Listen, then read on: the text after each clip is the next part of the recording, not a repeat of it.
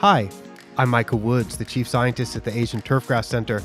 This is the ATC Double Cut, where I give some extra attention. I give a double cut treatment to something that I've written about on the ATC website.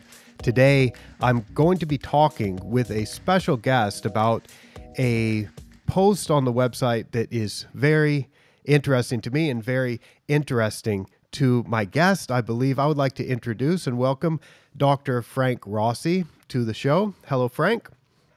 Hello, Micah. I am glad to have you. This is your first time as a guest on the ATC Double Cut. I have been a guest on your Frankly Speaking podcast a few times on TurfNet. So it's a pleasure to have you here. I'm happy to be here.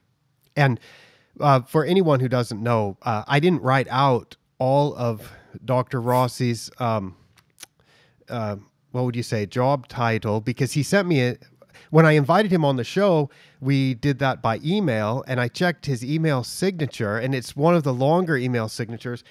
So he's a Richard C. Call Director of the Agricultural Sciences major at Cornell University, the New York State Extension Turfgrass Specialist, and an Associate Professor of Horticulture in the Integrated School of Plant Science, which I couldn't really fit on the screen, but I think of you as a turfgrass guy, but you're a university professor and that sort of thing, I guess. One of the things that's great about being in academics, and certainly academics have changed over the years, is that it does provide not necessarily more financial rewards, more opportunities for intellectual change in, direction of research and teaching. And I've really availed myself, Micah, of a lot of things that academics have offered outside of turf, because as you know from being with us, turf isn't at Cornell what it is at Michigan State, at Ohio State, at NC State. It is a agricultural college in an Ivy League university, and that has enormous influence on the way we approach our work, the sort that we take when we start asking questions. Yes, it does. And I had the opportunity to study with Dr. Rossi when I was a graduate student. And I went there in August of 2001, and I was there for 4.5 years where I studied with Dr. Rossi. And the blog post that I'm going to talk about, I'm going to put a direct link to this in the description or in the show notes. It's a blog that I did a couple weeks ago, and I gave it the title of the least enjoyable experiment ever. And this is Dr. Rossi's experiment, but it was 20 years ago. And somehow I was a graduate student. I had been a golf course superintendent, and So I'd been a golf course superintendent prior to going to graduate school. And I go to Cornell and I go to graduate school, and I've got all these classes. I've got 600 level statistics classes and ion and water transport in plants. And I was taking some foreign language classes and soil chemistry and soils of the tropics, a relatively heavy course load, and adapting to that big change of going from being a golf course superintendent to all of a sudden being a graduate student at an Ivy League institution. It was a lot for me to handle, and doing my own experiment. And then Frank said, Micah, I've got this product study of all these different fertilizer programs, and we've got a lot of products to mix up. Can you help me out with weighing out and measuring out the treatments? And I call it the least enjoyable experiment ever, because this went on for years and years. And I think it must have been less enjoyable for Dr. Rossi than it was for me, because I eventually got out of that. And I don't remember exactly how I got out of it, but I think I complained and I just said, it's not a good use of my time to be weighing out products for 2 or 3 hours on a Tuesday so that the treatments can be made on a Wednesday, because it was just mind numbing.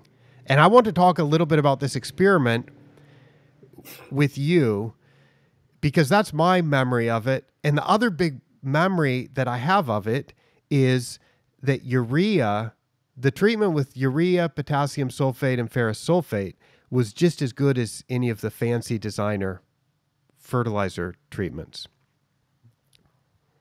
And so, Okay. That was, let me unpack a little bit about what you said. First off, not only were you in an academic a stimulating academic environment, you were there with Professor Doug Soldat and Professor Zach Easton, two pretty smart guys as well. And I can say really comfortably that was an enormously, invigorating academic period in my career. So while you were grinding on it, this was also, mid-career for me. So we were full steam. We had lots of grad students and really stimulating environment. And so that's the first part. Second part is, as you know, back then, a lot of products were coming to market because golf was a large economic engine. We were building golf courses still before the crash and before 9/11 when you came, building golf courses at a record pace, right? And the money being spent there was unfathomable on things that I believe you and the nature of, can you hear me? I can hear you. I can hear you. This is okay. So this is either getting recorded on the server and it's going to sound okay, or it's going to be unusable. So I'm going to find out after we're done talking. Okay. Okay. All right. So we wanted to, because of your interest in nutrition and my interest in making sure people were more sustainable, which is not using things they don't necessarily need. We embarked upon this question of, it was just simply, like a spray and pray product thing. It just was early on, and it was comprehensive. We looked at a lot of different companies. We went to them and said, tell us what you want to spray. We'll spray it exactly the way you want it, exactly what you want it. And as you might products, you don't have to imagine, you weighed out some treatments that had 10 products in them and other treatments that had 2.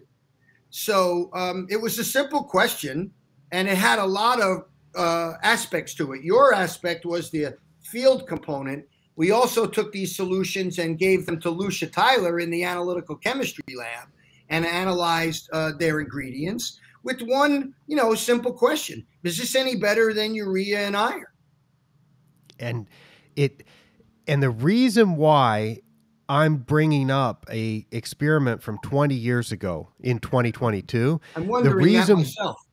Right. So the reason why, Frank, is because for the past year or so, I've been fielding questions from turfgrass managers. And it goes something like this. I've heard that people can weigh out and dissolve their own urea and apply it. How do I do that? Where do I buy it? And these are golf course superintendents. And they'll be like, I just took over. I've been an assistant. My old superintendent used really expensive products. I've been following what you're doing. How do I do this? And they don't know where to buy it. They don't know how to do it. And they don't know how it's possible. And so I try to direct them to some superintendents in the area, in their country or in their state, who might be able to give them some practical advice. But I realize there's people that don't know that this is possible. Then I've been trying to share a little bit of information about this so that people can get answers to those questions. And I've recorded with Andrew McDaniel a podcast where we went over one of the blog posts where he was spending a small amount of money on NPK, well, just N and K. He's using urea and potassium sulfate and hosting a professional tournament. It's working great. And then some people listen to that and they're like, wow, thank you so much. I did not know that was possible. These are also people at the assistant and superintendent level. So I realize, and I mean, this is as recently as 6 weeks ago, Okay, I'm getting that kind of feedback. So I'm like, okay, a lot of people are concerned about fertilizer cost. A lot of people are concerned about getting really good results. And some people apparently don't realize that if you want to, you can use urea and get identical. I would say you maybe even have more control, and it's an even more precision approach to get the perfect turfgrass conditions. And I remember this experiment, and this experiment, as I recall, used all the name brands at the time. It had Grigg Brothers, it had Florentine, it has Plant Foods, it had Emerald Isle, it's got Helena, all 16 different treatments. And those companies got to, as you mentioned, they got to say what the program was. They got to say, okay, you provided them with the soil test. You said, this is Pen G2. Here's how we're maintaining it. Here's the soil test. They got to design the program and say, here's what our program is. You had different spray volumes. You had soil sprays. You had, what are those? Leaf foliar sprays? Yeah, right? You had everything. I heard if I hear soil spray, I think my head's going to explode. I don't think understand maybe the whole my soil spray thing. There's things you water in, and there's honestly, I wouldn't, other than iron, that I want to stain. Other than iron, I can't think of a nutrient I wouldn't water in. What about you? I think for convenience, I will just leave the nutrients on the leaf and water it in whenever I run some irrigation, because I'm applying it at such a low rate that it's not going to burn. So, I mean, I just think of like, I just spray it out. Some of it goes in the leaf, some of it goes in the soil.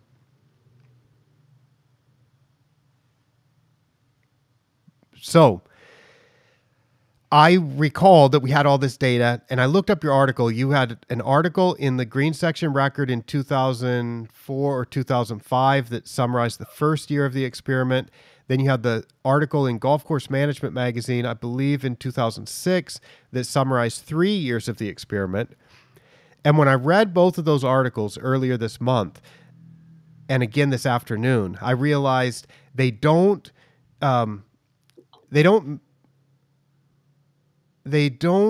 make a really powerful statement that just like urea and monoammonium phosphate and potassium sulfate and ferrous sulfate were equal to any of the other treatments, basically, and actually basically they beat every other treatment except for one.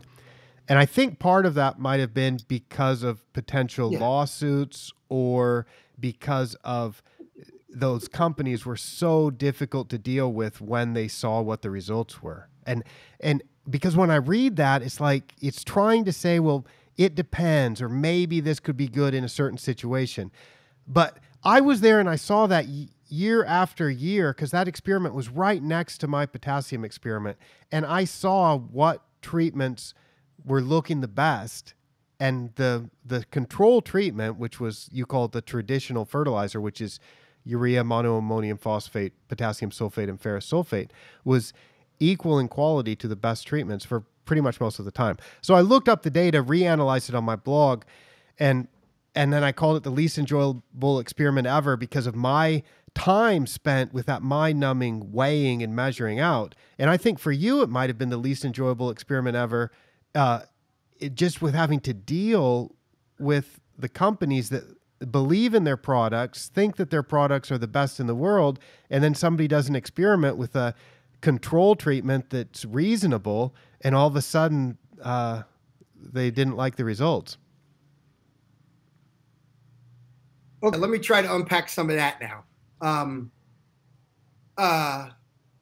I will say, the data showed that there was more than 50% of the time when the traditional program was acceptable. And I think you have to also realize, and I didn't do this, that even if 50% of the time it wasn't, it was always acceptable. It rarely ever, during the entire course of the experiment, didn't provide, really good really good quality. It may not have provided the best quality, but it generally provided really good quality without any consideration of economics. Now, the USGA did a little bit of a job on this. I think they caught the wind of this. And then, you saw Adam Miller doing this a while ago, how to really look at fertilizer costs and what you're getting out of that. So that's the one thing. The funny thing that it probably doesn't show up anywhere, and since you're asking me and you want to double cut it, I'll tell you. Yeah. One of the reasons that I wasn't, you were correct in that there was potential liability issues with me and my mouth. And I got a few from some of the companies. And it was an enlightening, it was an enlightening experience, but it did help me develop, a lot of relationships with these people in the industry. And I will say this, there were a couple of things that we found notable.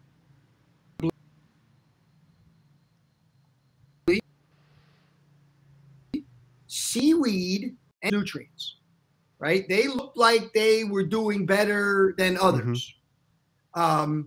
The Nutramax, the shark cartilage stuff, actually that laid some of the foundation for Gordy Kaufman's PhD work that he went on to do with Waddington, and then turned that into a career with Griggs because, not Waddington, Watchke. He worked with Tom. I misspoke there. He went and worked with Tom Watchke and looked at these amino acids and how these things behave. And I think he found some very interesting results. So let me say this. The fervor with which everybody was trying to sell these things, right, to people to make money and sort of make people think these things were really necessary, blinded some people to actually some of the hidden gems that might have been in here. And those were two of them that I can recall very clearly because they've continued to come up a lot in my entire career. And the same for plant food. Plant food then took some of the things that they found with us and some of the anthracnose data that we were able to find in some other work and some of their nutritional programs that they use in the Rutgers trial. And they have specific nutrient programs, that they recommend for anthracnose. Now, all that said, I fundamentally still felt like, boy, if you get enough nitrogen and iron on there, you're probably going to have pretty good looking turf. It's literally shocking to me to hear from you that people didn't know they could melt urea. As you know, Dave Hicks was doing this when he showed up in the late 90s at Cornell. I mean, this is how we fertigate to a certain extent, that we are able to melt these things. But I think the big lead here, I think the product, the fertilizer industry has done a really good job in obfuscating the truth here, both with soil testing that sort of creates deficiencies that are not there, as your MLSN has highlighted, and then, the Michigan State work recently, and they've, I think you've distracted people. I think they've distracted folks from the simplicity that nutrition can be.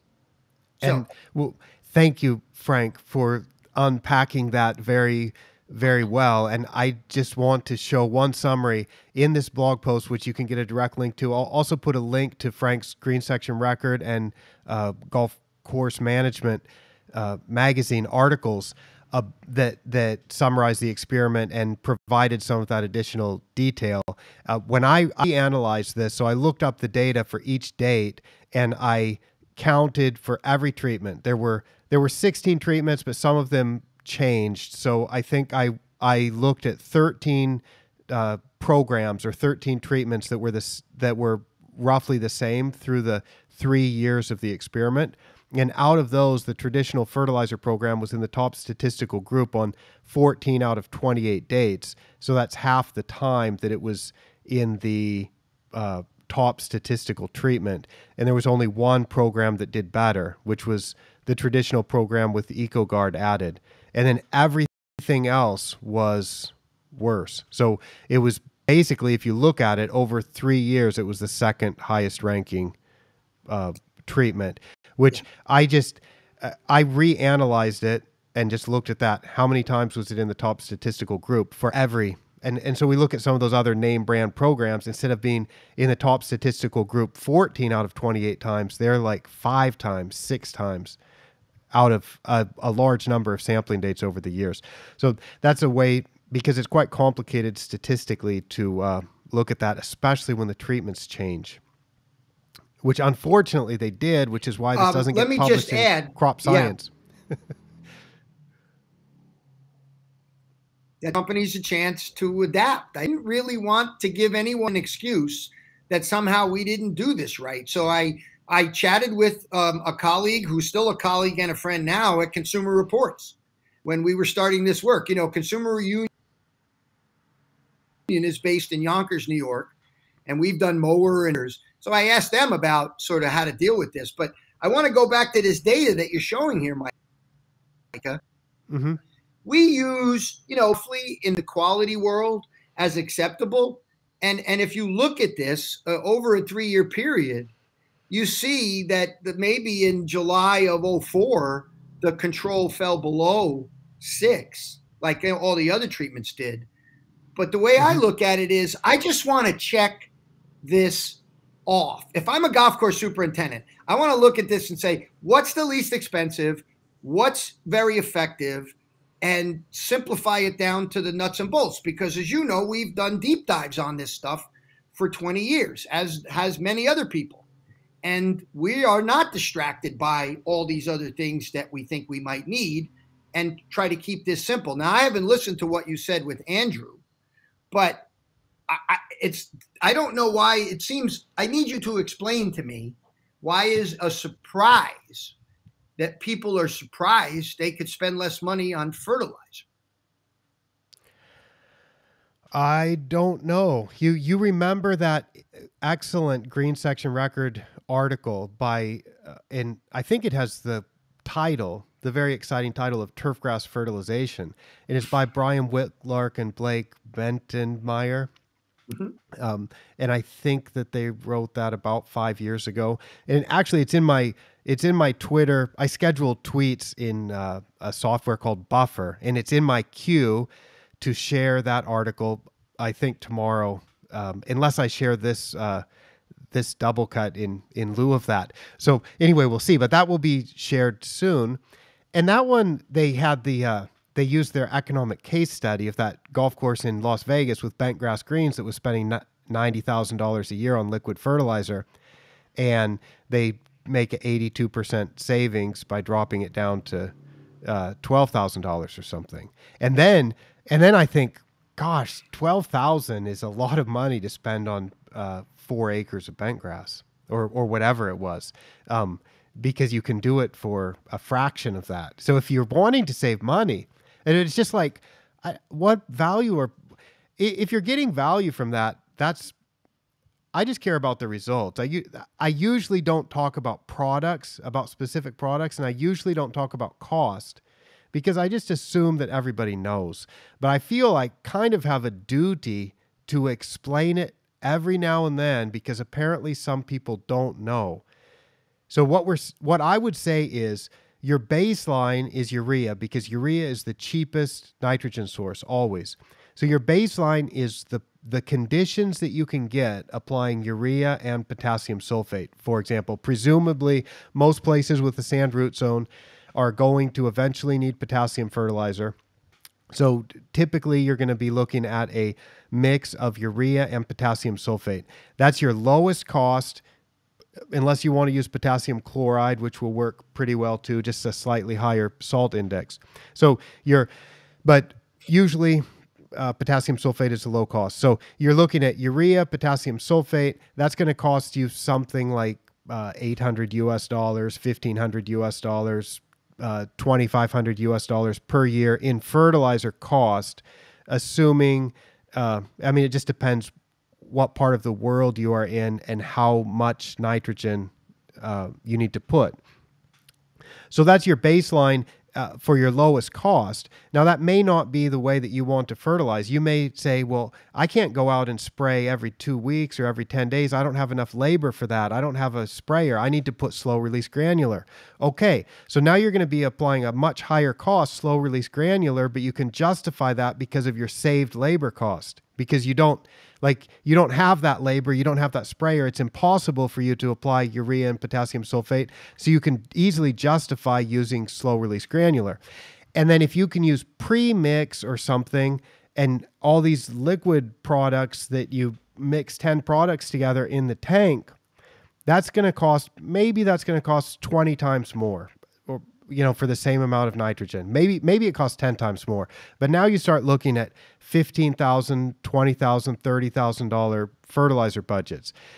I'm not saying don't do that. I'm just saying, well, clearly, if you're a professional golf course superintendent, if you're spending an extra $20,000 beyond what you would be spending for applying urea or potassium sulfate, I would think that you should be able to justify that in terms of reduced pesticide use or improved turfgrass performance or reductions in other, reductions in labor, reductions in mowing, whatever. So you should be able, for me, it's like an economic thing.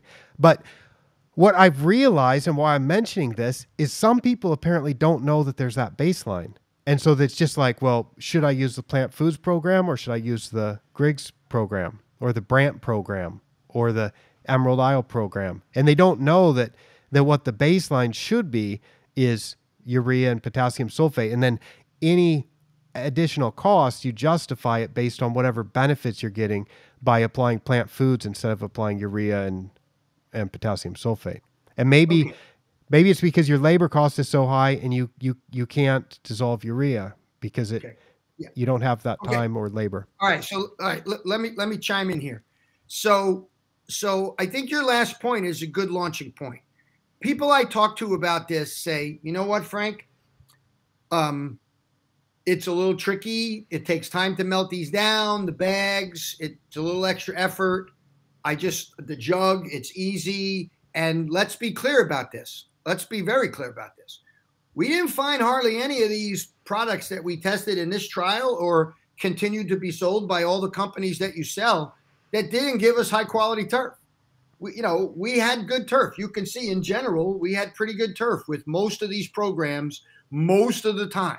So let's not disparage them that we are, we're not getting good quality with these products. So you're getting good performance, and it seems a little bit easier to pour it in than the rigmarole of weighing and melting, as we still do, because we just do. We put the cloth in, we got the screen, and we do the water, and it takes a little bit longer. And it is a lot easier to just pour a jug in, and one more nod.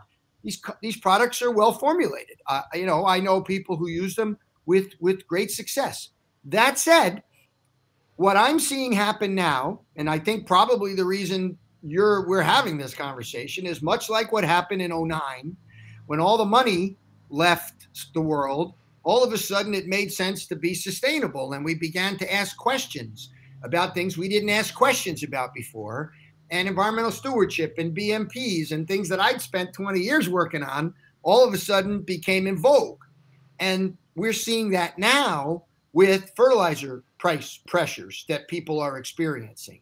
And what I think most superintendents, when you talk to them, don't think a lot about how much nutrient management programs cost for their putting greens. Number one, because it's the highest value area on their golf course. And number two, it's immaterial in a $1 million budget, that I often interact with people. Now you get closer to the $200,000, $300,000 range, and you're a mom and pop operation and you got a lot of people who work for free golf.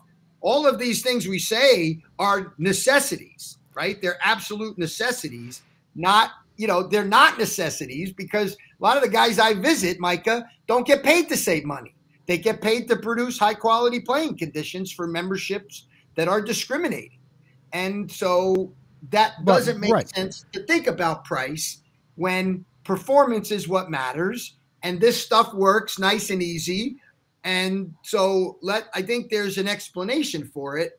And I think the reason we're examining it, I think we're going to see this with seed in the next few years as seed prices rise and quality might be questionable, and demand and supply will be diminished.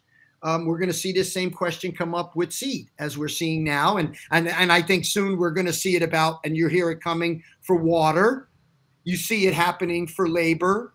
All of these things are questions around the same idea. We're examining things that are routine now that you and I explored 20 years ago with stupid potassium and soil testing.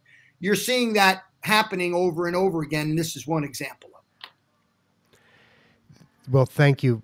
Thank you, Frank. I appreciate, and I agree with you. For the high-end places, it's not an issue. And I've been surprised the inquiries that I get. I think sometimes it's from municipal places. So it's low end. Now, some people at the low end, they already know this, but there's people throughout the industry that don't know this. And it may just be a very small percentage. It probably is. I think a lot of people know that you can take urea and that it is 46% nitrogen. So if you take 1 pound of urea, it has 0.46 pounds of nitrogen in it. And then if you spread that out over a certain area, that's your nitrogen rate, and it dissolves in water in about 30 seconds. So you're talking about it being complicated to dissolve. The potassium's a little bit higher, a little bit slower to dissolve, but as you know, a lot of places don't need to put that very often and don't need to put very much of it. So for me, I look at it and I'm like, my personal preference, of course, is not to put what's in a jug, because as you know, also from testing all those at the lab, there's a lot of stuff in those products that's not on the label, and specifically really high levels of sodium in some of these.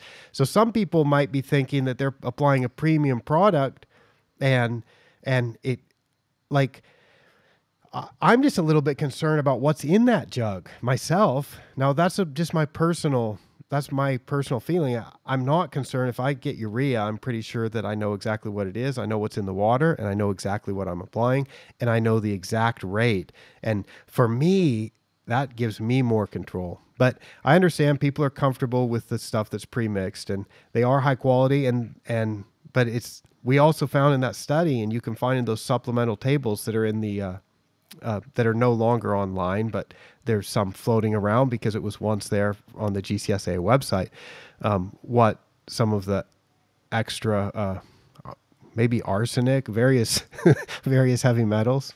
Yeah. Now, let me say, right, this is 20 years ago, right? So almost all of these, well, I shouldn't say all, but a significant number of these products are still on the market. Mm-hmm. So presumably the things that are in there's no evidence that, at least no one studied it to know if they're causing any problems, including sodium issues, right? But so I think it's important to say that. I don't want to get in any more trouble disparaging people, companies, because I buried this thing 20 years ago. Thank you very much. Yeah. And what it did, and from working with me, my approach has always been sort of, try it, learn it, and then move on and try to find the next thing. And I got to tell you, Micah, you left and then Moody came and we did a little bit more. And I'm like, I don't need to study nutrient management anymore. It's not interesting to me. I agree. Look at the way Doug studies it. Look at our pal Doug. Look at the way he studies it. You know how he studies it? He does nothing, and then he puts on 2 rates of things over 10 years. And he's doing his own little Rothamsted thing there. That's going to be highlighted, I think, next week at the field day. It's very interesting. I've had some good conversations with him recently about that, and I think it's wonderful what he's doing. And I apologize for bringing up this old miserable experiment. And I don't think I enjoyed it any. I didn't enjoy it very much, but the take-home point was this is actually possible. So if you want something that is good quality, if you want to save money, you can do that. And that the reason for me bringing it up is and I think Beth Gertol had a greenhouse study that I'm going to look up where she also compared a bunch of fertilizers. I think that was in applied turfgrass science. So maybe I can check Beth's study. And I think that also had a urea as a control that was also like equivalent with everything else. A lot of people have done this. I think there've been a couple of studies, even where they've, standardized the nitrogen rates, right? I think there are a couple of studies out there. And listen, it's really nice when you do studies that are great fun and enjoyable. But I did this work because, like you are experiencing now, as the New York State Extension turfgrass specialist, everybody and their brother was asking me about this stuff. And at the time, no one knew anything about these sorts of things. It wasn't that we had this long history of mainstream companies that were selling pre-mixed liquid fertilizers. It wasn't really as big as it was about to get. And I think it's, as I said earlier, because of the amount of money golf courses had at their disposal to spend. And these products were easy and they worked pretty good. So as I've always felt, and I know my colleagues in extension around the country feel the same way, our job is to, support the turfgrass managers in our state. And my approach was always to be more sustainable. It's very simple. You just have to use less of everything. If you can find the optimum levels of all of these things, and I think I got to be careful. I don't mean less. I mean optimized. Doug clears me up on that. But for sure, one of the things our data has shown is the more land you manage and the more intensely you manage it, the less sustainable you are. The less land you manage, the less intensively you manage it, the more sustainable you are. So this was really one of the themes of that particular time in my career, but my entire career, as you know. Yes, Frank, and I appreciate your time. I know you have to get going, so I'm not going to take up too much more of your time, but I've also read a couple of your articles that you wrote in the early 90s and then one in 2000 that I came across a shortcut that I'm going to do a blog post about it because you said, and this is about core cultivation, and it's a 2000 article. It was 22 years ago you wrote this, and you're saying things that sound like we're talking today, and it's been 22 years and nothing's changed. I'm going to bring that up. I'm going to bring that up pretty soon and ask people, here's the quote, who said this and when, and see if people can guess how long ago these questions were asked. So anyway, that's a preview of some upcoming stuff. Maybe you can come on the show. And I just want to say one more thing. I wish you'd go and be a guest on the Talking Greenkeeper with Joe Galati. I think you've got an open invitation. What's up with that? I don't have that kind of time. If you notice the podcast I do, it's 30, 40 minutes, boom, boom, go. You know from working with me, I don't sit around and talk to anybody for that long. Never mind. I mean, maybe on a Friday afternoon with you in the early 2000s over a beer, we did that. But if Joe wants to get me on, he better be prepared for a 25, 30-minute conversation because I'm not yakking for 2 hours with you guys. Okay, well, if you listen to his show recently, it's generally about an hour and 15 minutes. Too long. I don't have that much to say. I don't actually have that much to say at the end of the day. You know why? Because you stumbled on it. I've been saying shit for 30 years. No one listens. So I must really suck at this. No, I think you're an excellent communicator, but I don't know what it takes for ideas to stick and to make their way, to spread and to stick. That's something listen, interesting. If you're going to take up the cultivation topic, you're in the mood for these controversial topics, I can tell. If you're going to take these things up, right? The nutritional one, I feel in both of these cases, especially in the case of cultivation, I'm not a scholar in this area. In fact, I was trained as a plant ecologist, plant anatomist, weed scientist, not as a soil scientist. So there you go. You ever read? That's what I'm reading now, The Nature of Plant Communities. That's a great book. Tom Cook recommended that. So As I'm you know, reading it. I'm a devotee of Emeritus Professor Cook. And so when you take up the cultivation exercise, the person to take that question up with is my longtime colleague, Raka Swah from Nebraska, because I shot my mouth off, as you will show soon, and he went and studied it. Right now, since no one will watch this, Rock had a nice little pipeline to some USGA money that I didn't have. So it was a lot easier for him. And that's okay. You know, USGA, you know, I was really pleased, and they've done this a lot, sort of targeted funding. I think they should do that. That's really good. When you know someone's really good at something, don't waste their time making them write a grant. Just say, here's the money. Let's work on what you want to study, and then go study it. I don't oppose that. And I think that's what happened here. And his work, we used to argue about years and years ago. And two things I said to him: don't cultivate as much and make a hole and it doesn't matter, or top dress and it doesn't matter. And those things came true. And I used to shoot my mouth: stop soil testing. All it's doing is make you buy more fertilizer. And I was right about that too. So you can get the three of us on here, and I can tell him I told you so a few times. And I really that would be awesome. Yeah, I should have Rock on to talk about your comments from 22 years ago, and then we'll have you on too to talk about what we're going to do for the next 20 years. Oh, well, you should have him on. You should have us on together so he can call me an asshole to my face.